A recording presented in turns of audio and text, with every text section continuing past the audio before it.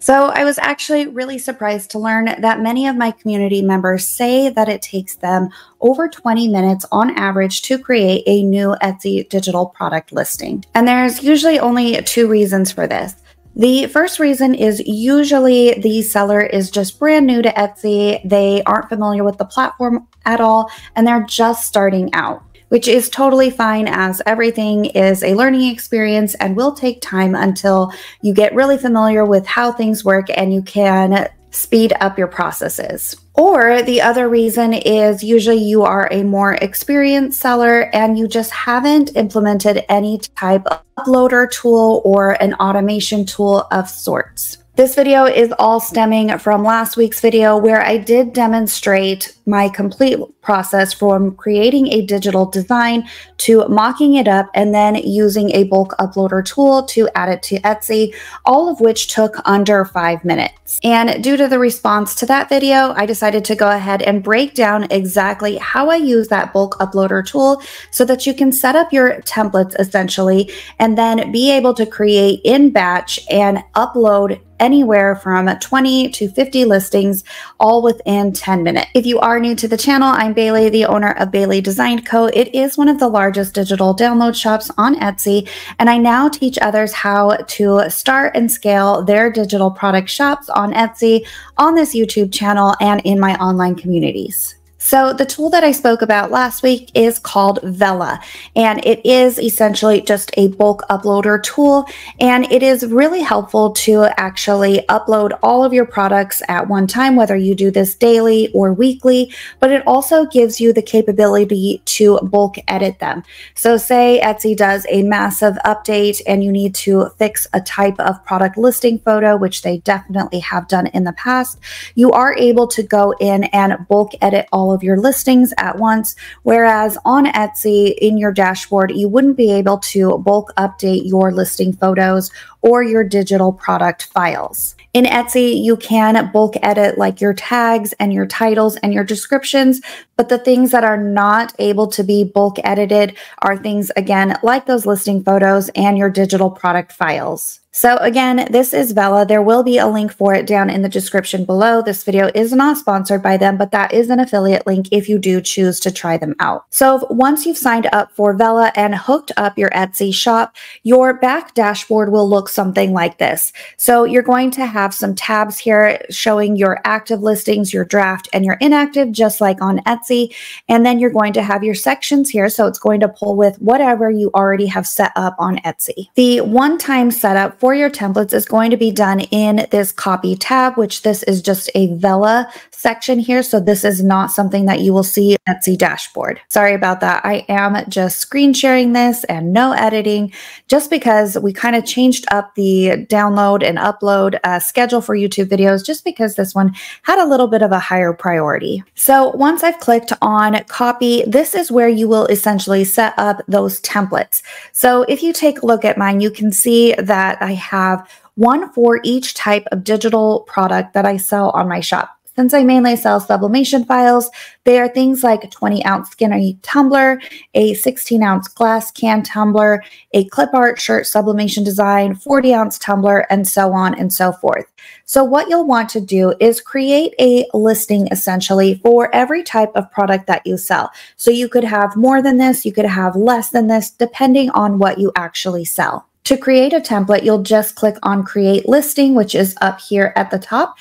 So since these keywords in this title are always the same, no matter if it's a pumpkin tumbler wrap or a dog tumbler wrap, you'll want to just enter this information in, as well as your listing photos that will remain the same all of the time. So here you can see I have my little informational image, which basically shows them how to download their image, the image of the free designs they're getting, and then a more information as to what this product is and what it isn't. The listing page is laid out very similarly to Etsy, so you'll just follow this along with all of that base information that you would have had on the product anyway.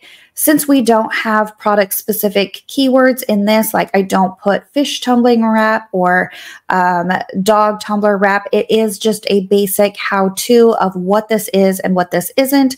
And that essentially includes all of the same relevant keywords as well. Next, you'll have your tag section. So all of the base keywords again are listed here with the ability to add 3 additional tags.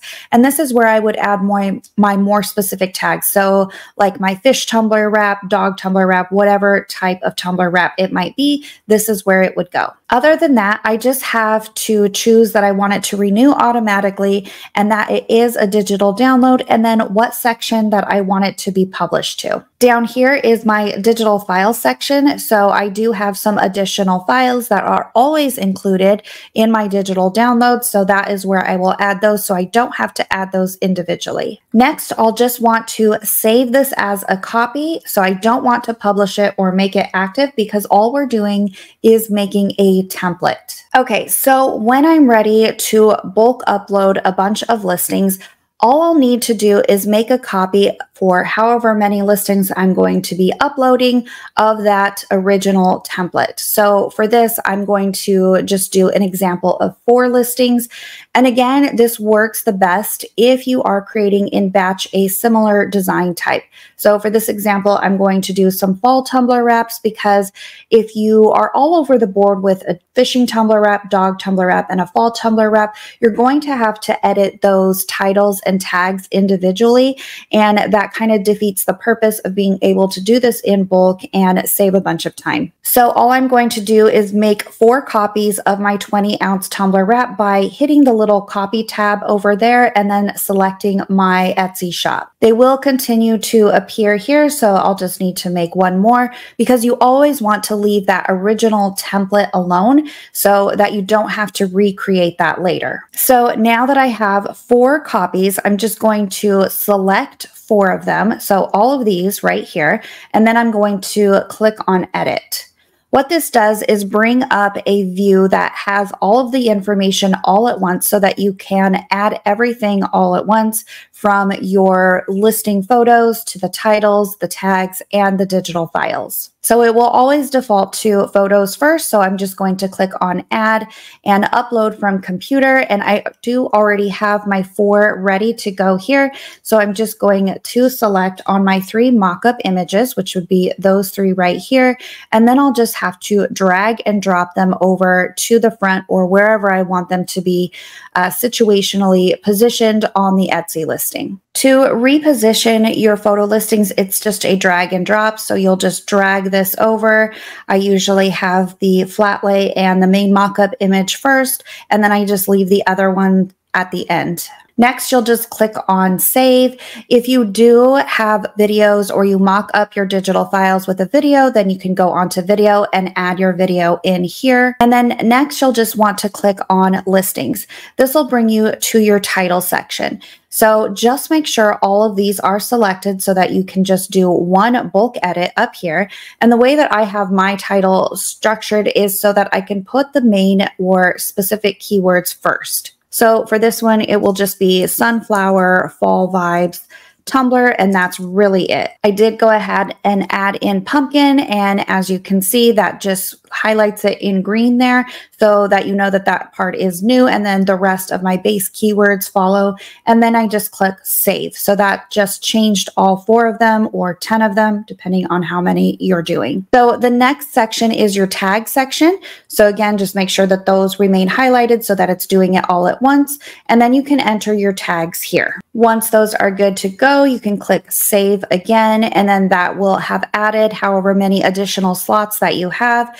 And just to be aware, you can also come in here and delete or change to later. They also do have several AI features where you can AI generate your tags based on what you've put in on your title before and what it's pulling from the image. It's not always that accurate, but it does have that capability. Finally, you're just going to want to click on your digital files. So here you can see are my base ones that are already added, and then you'll just click on the slot right here to add the actual file. file. Since I include 2, I just select the 2 and then I just move on down the list and add the additional files. And so now you can see all of them have been added in their slots. So we'll just click save again.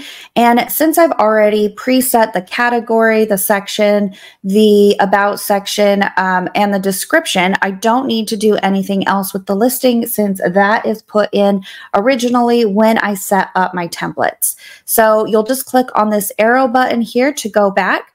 And when you're ready, you can just reselect the ones that you were editing since you're still in your copy tab here, and then you'll click on publish. You can also set to save as draft or save to your Etsy draft listings if you're not ready to publish them, if you're going to do it all at once, but that is essentially it. If you do want to see this entire process from start to finish, including creating the digital design, mocking it up, and then adding it to Vella, then be sure to watch this video from last week as I time myself and go through the entire process. As always, thanks so much for watching, and I will see you all in the next video.